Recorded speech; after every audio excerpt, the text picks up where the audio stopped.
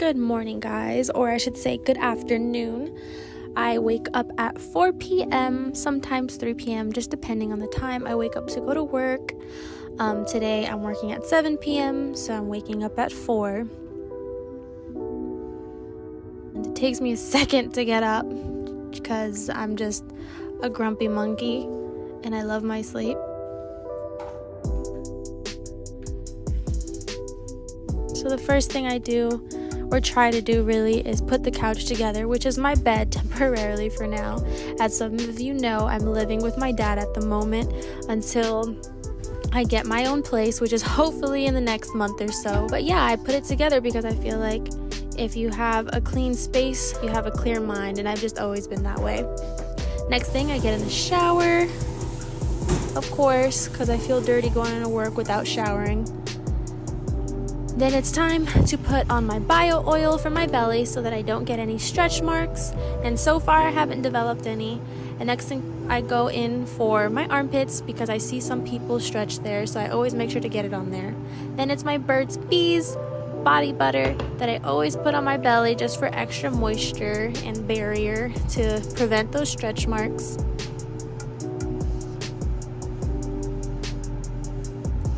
Then I go in with my Jergens for my arms and my legs. I already put it on my legs before this. Then I go in for my vitamin C serum to brighten up my face.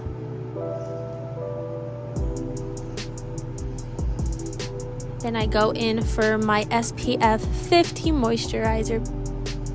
Obviously, I brush my teeth.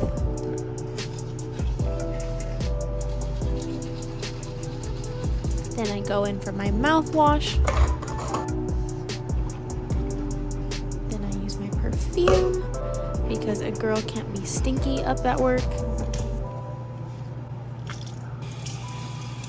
Then of course I put on my little scrub top, which is a cute little maternity top that accentuates my belly because you could tie it and just make it look cute. I go in to do my hair.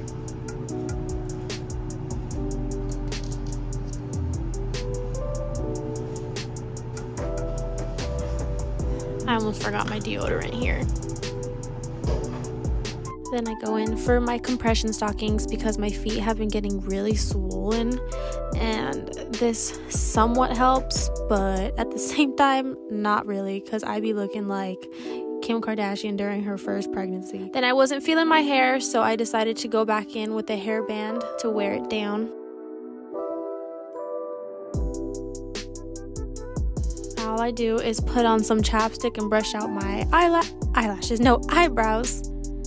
Put on my Apple Watch, glasses. Take my prenatals, of course, gotta take those every day. Then I take out my planner to make sure I don't have anything to do. Of course, I have my secret stash of M&Ms because I've been having a strong craving for M&Ms.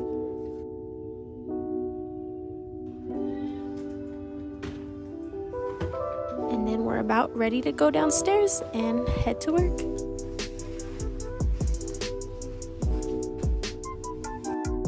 My dad made some bomb chicken and veggies, and there were some chilaquiles in there, so that's what I took for lunch. On my way to work, it takes me like an hour to get there after getting like a Starbucks or something. That's what we're gonna do.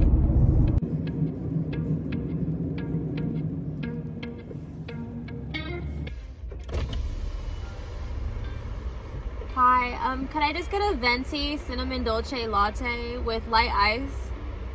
What a venti cinnamon dolce latte? Yeah, with light ice. With light ice? Yeah, thank you. And I know I'm not supposed to be having coffee as often.